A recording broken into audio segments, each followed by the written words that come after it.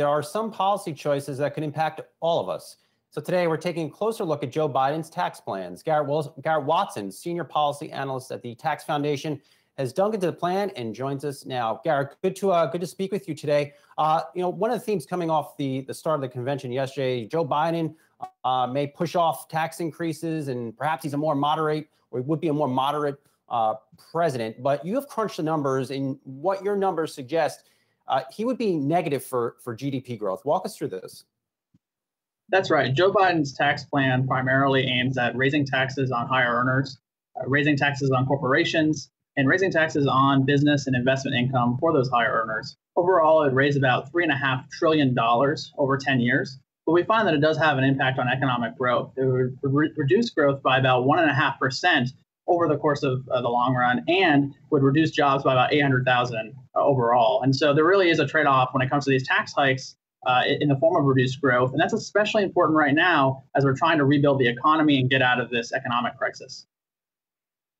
If we don't raise taxes, aren't we heading for a cliff once the stimulus bills all start to come due, and the fact that we're, printing money and our deficit continues to balloon? That's right. Debts and deficits are going to be increasingly important to tackle coming out of this crisis. It's really important right now to be prioritizing targeted relief to the most vulnerable, given how high the unemployment rate is right now and the public health crisis that we're facing. But as that crisis recedes and growth resumes, we will need to tackle these rising debts and deficits that will require tough decisions on the spending side of things, but will also probably require a conversation about revenue. And we need to find ways to raise revenue through the tax system that also minimizes the economic harms. And that's going to be the tough trade-off that any next administration and next term will have to deal with, both to balance long-run growth while also raising the revenue we need to reduce these debts and deficits. Garrett, what did you find in Kamala Harris's tax plan?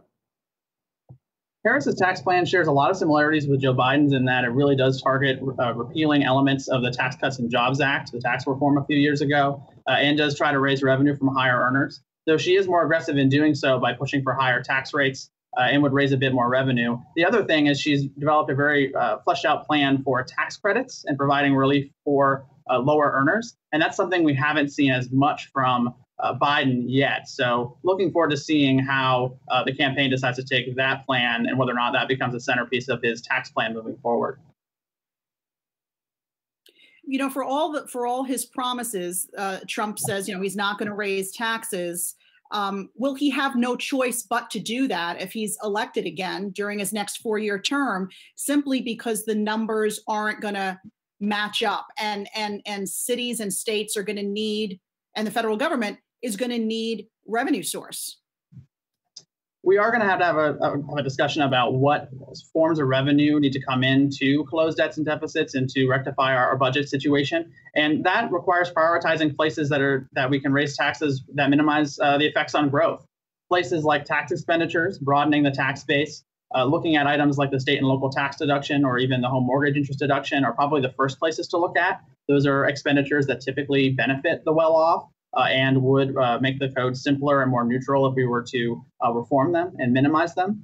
And of course, we also have to prioritize pro-growth elements, which also will help on the budget side of things. A big one, of course, is allowing businesses to fully deduct the cost of their investments when they make them, something that the Tax Cuts and Jobs Act made progress on, but something that we're optimistic that we can get bipartisan support on in combination with other tax reforms that will help with the budget situation. Hey, Garrett, Rick Newman here. Biden also wants to essentially raise the capital gains tax, make it equal to the highest tax on income for, I think it's people earning over $400,000. Would that affect stock values, do you think? We do think that it would have an effect on the economy, on the financial markets potentially, and on economic growth overall, though it's worth not overstating those effects. Generally, the economy being more international than it has been over the last few decades, that savings overall is not a problem for additional investment and to generate profits in the United States. And so while there is a growth effect from changing the rates overall, either higher or lower, the president, for example, would like to see them cut to 15%.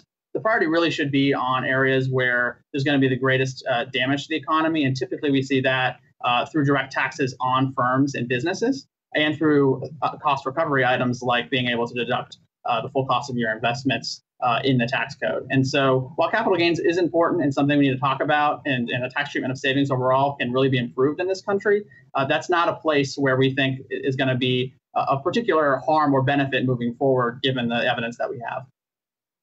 Biden also, he now favors that alternative corporate tax that Elizabeth Warren rolled out when she was running in the primaries. So the idea there is for companies that don't pay a lot of tax because they use different write-offs, but they do have a lot of income they report to shareholders to make them pay some minimum tax. But those write-offs are part of the legal tax code, and they're there as incentives to invest and do other things. Does that make any sense, that alternative corporate tax? And if you try to enact that through legislation, would you then have to change the incentives that it's actually trying to counteract?